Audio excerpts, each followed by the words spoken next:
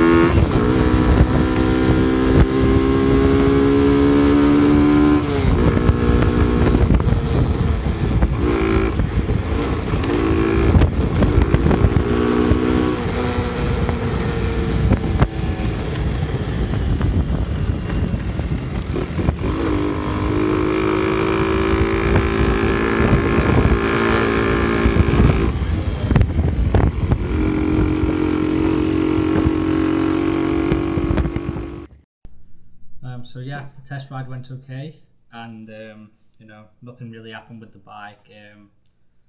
Obviously I do need to tighten the air filter on it and pump the back tyre up a bit more to the right PSI, but okay. Yeah, other than that, you know, the bike's rideable. We'll get more videos on it soon and some more photos, but other than that, peace.